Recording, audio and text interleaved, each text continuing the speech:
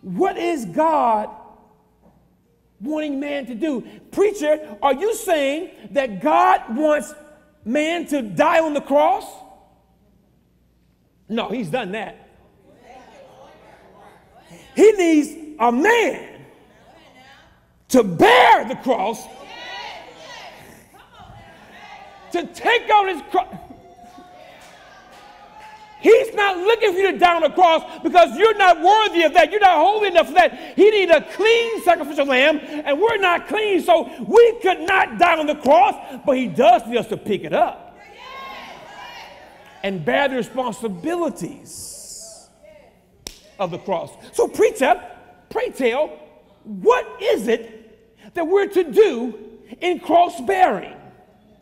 What does God have in mind for man, for Ish, to do?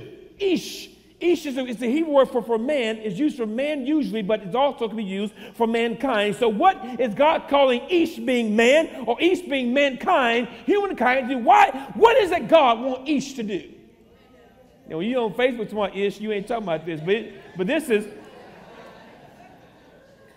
the text says, some of y'all caught that and you know, just mess you up. Ezekiel 3, he points out what he needs man to do. You ready for this? It says, Ezekiel 3, verse 16. And at the end of 7 days, the word of the Lord came to me, Son of man, I have made you a watchman for the house of Israel. He said, you have a post, watchman on the wall.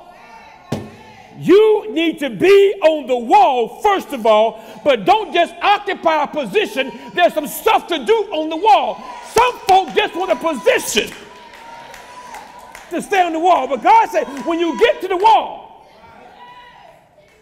see, Mike, there's a lot of brothers, they got a position.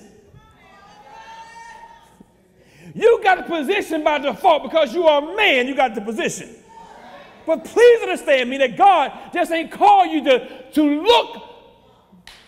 You came to church, you look holy. Yeah. Come on. The text says that God says, it says, here's what he's going to do. Whenever you hear a word from my mouth, you shall give them warning from me. Listen, Ish. If I say to the wicked, you shall surely die, and you give him no warning, nor speak to warn the wicked man his wicked way in order to save his life, that wicked person shall die for his iniquity, but his blood I will require at your hand. You see, this is a paradigm shift for men. Because he's saying, if I tell you that someone is living foul and you don't warn them, yeah, they're going to die for iniquity, but I will require that blood from your hand.